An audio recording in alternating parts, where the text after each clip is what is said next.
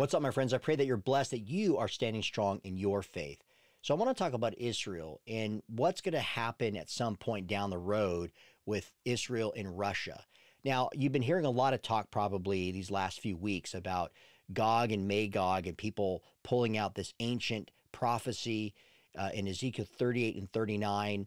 And some people have even taken that passage, and though they believe that it's referring to Russia, that's actually unfolding right now before our eyes, that the prophecy is being fulfilled. I wouldn't go to that extreme or to that extent, but I do believe that we are seeing the making. We're seeing things being played out on the world stage that will lead to what the prophet Ezekiel mentioned over 2,600 years ago. Now, let me just be upfront. I believe that we're living in the last days. I believe right now, as we're seeing the escalation of warfare, this goes back to the Olivet Discourse, what Jesus told us in Matthew 24 and 25, and Mark 13 and Luke 21. He said one of the signs, he referred to them as birth pains, something that Paul the Apostle mentioned in 2 Thessalonians chapter 2, or excuse me, 1 Thessalonians chapter 5, in reference to the Antichrist coming in 2 Thessalonians chapter 2, that we're seeing the makings of this, that this is all going to lead eventually to an invasion that Russia is going to lead with Islamic armies on Israel unexpectedly. And that at some point down the road, as we see these world leaders, these dictators who try to dominate the world, this will lead ultimately to a figure known as the Antichrist, according to Daniel 7, the little horn, who rises from the Mediterranean in Revelation 13, and that Paul mentions in 2 Thessalonians chapter 2, who's known as the son of perdition. So I take a literal hermeneutic, an historical literal hermeneutic to prophecy. So I do believe at some point this Gog and Magog invasion will take place prior to the rapture. And there are some people who would argue that the invasion of Russia on Israel will happen after the rapture at some point during the tribulation period.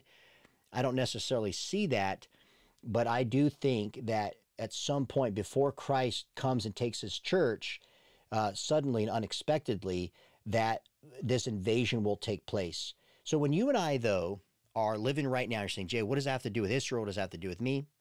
It has a lot, because Jesus forewarned us, you guys, that there will be wars and rumors of wars, but we are not to be alarmed. And so one thing I want to say to people watching and listening out there, let's not panic. I'm a father of four.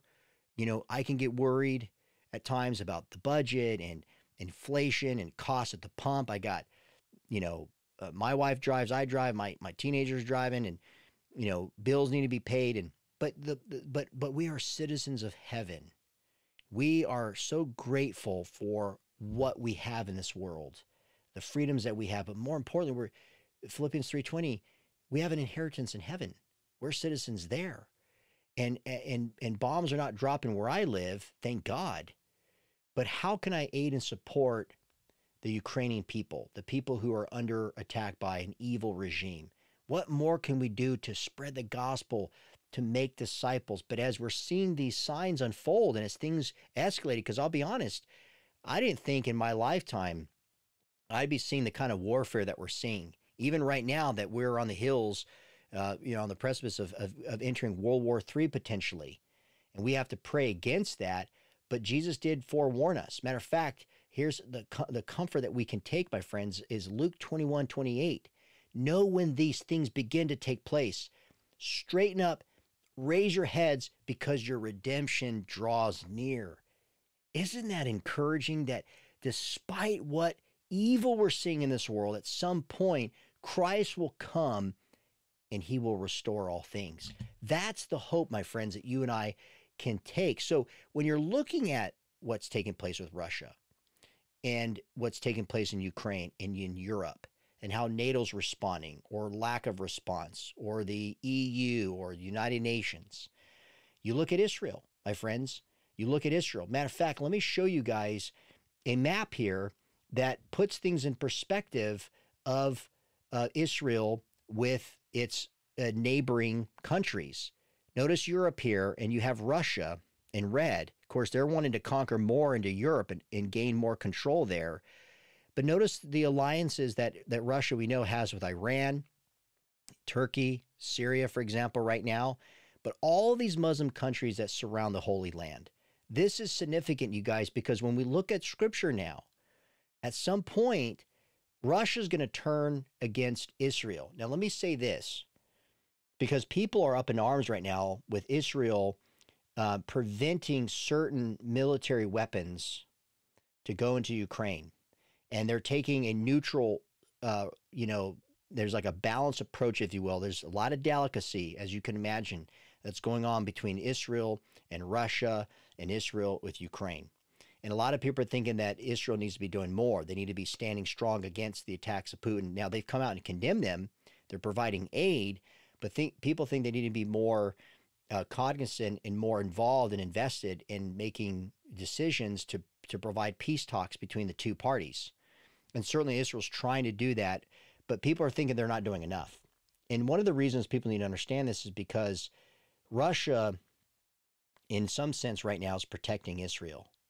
But at some point, we see in Scripture here in Ezekiel 38 that Russia is going to turn against Israel when they least expect it. Notice in verse 7, be ready and keep ready, you and all your hosts that are assembled about you, and be a guard for them. After many days you will be mustered. In the latter years you will go against the land that is restored from war, the land whose people were gathered from many peoples upon the mountains of Israel, which had been a continual waste. Its people were brought out from the peoples and now dwell securely, all of them. You will advance, coming on like a storm. You will be like a cloud covering the land, you and all your hordes and many peoples with you. Notice verse 12 here. To seize, spoil, and carry off plunder, to turn your hand against the waste places that are now inhabited.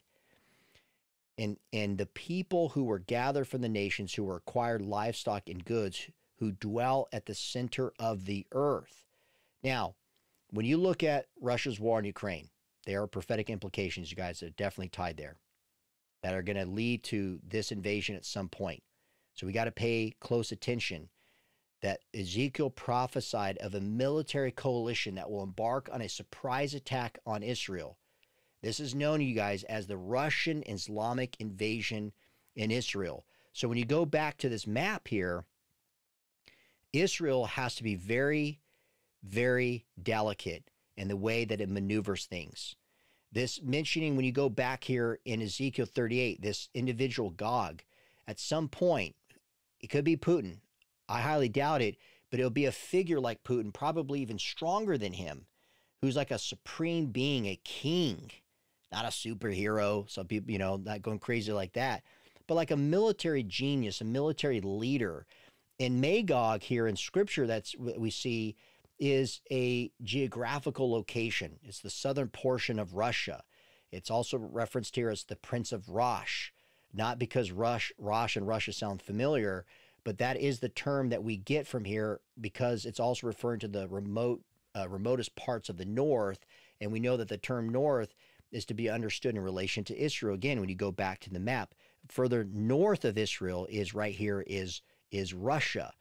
So when you're looking at the text here, we do know that this figure, this supreme chief leader of Russia, will assemble these Islamic nations against Israel.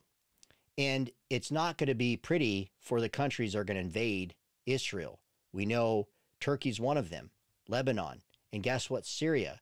Which brings me to this other thing that I want to discuss with you guys is when you look at what's happening right now with Israel, Russia is protecting them, their airspace, their defense, because you think about how many times Syria wants to go after Israel. Notice what this journalist has to say in connection with the relationship that Israel has right now with Russia and with Ukraine. Right now, that's because Russia controls Syrian airspace, and Israel needs to cooperate with Russia to defend itself against Iranian forces and proxies just over its border with Syria. So on the one hand, Israel needs Russia to defend itself against what it sees as an existential threat. On the other hand, Israel's closest ally is the US, who will likely want it to support US-led sanctions. This puts Israel in a difficult position diplomatically diplomatically, and Foreign Minister Lapid has suggested that Israel will wait and see when it comes to sanctions. This is Jody.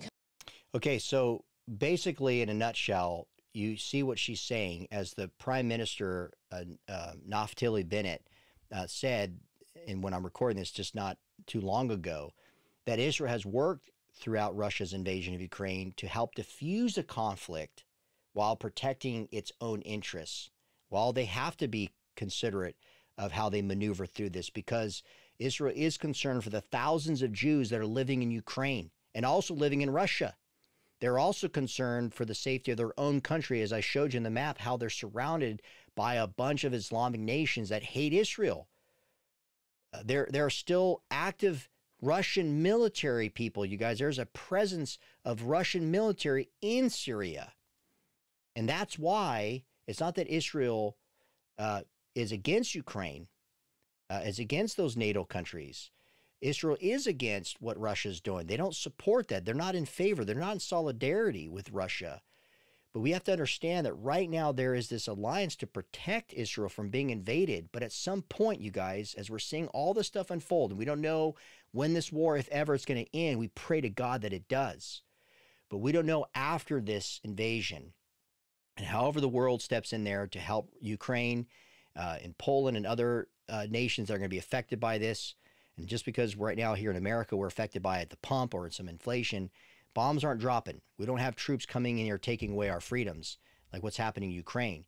But we don't know when this is going to end, what it's going to look like when at some point there's a ceasefire and there's a peace agreement of some sort. But what we do know in Scripture, guys, is at some point Russia, led by these other, or that Russia will lead with these other Islamic nations, that they will go against this treaty right now, this alliance they have with Israel. And they're going to try to destroy Israel. But we're told, when you continue to read into Ezekiel 39, that they will be utterly destroyed, these nations. So Russia will come out of this, you guys, not to the point where they're going to be, way stronger than as they're invading Ukraine right now, because we see that economically it's a disaster. We see hyperinflation hitting them. We see militarily that they're scattered.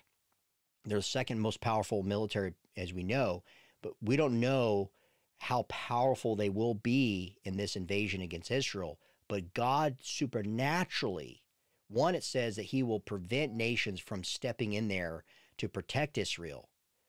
And that's what's interesting about this, you guys, because no one's really coming militarily right now to support Ukraine. For the most part, they're saying because they're not part of NATO. But isn't it interesting that as Israel is trying to be, sensitive and delicate to how they're dealing with things geopolitically between Ukraine and Russia, at some point they're going to be invaded by Russia and no one's going to come to their aid. So as I close, just let's be reminded of two passages of Scripture as we think about Israel, we think about what's happening in Ukraine, we pray for the rest of the world. But specifically when it comes to God's people, Psalm 25 verse 22 says, "Redeem Israel, O God, out of all of his troubles." And Psalm 122 verse 6 says, "Pray for the peace of Jerusalem. May they be secure who love them." Join me as we pray for the world, but specifically join me as we pray for God's chosen people, that God will protect them and guide and provide for them, and the Jewish people would come to know Jesus Christ as their personal Savior.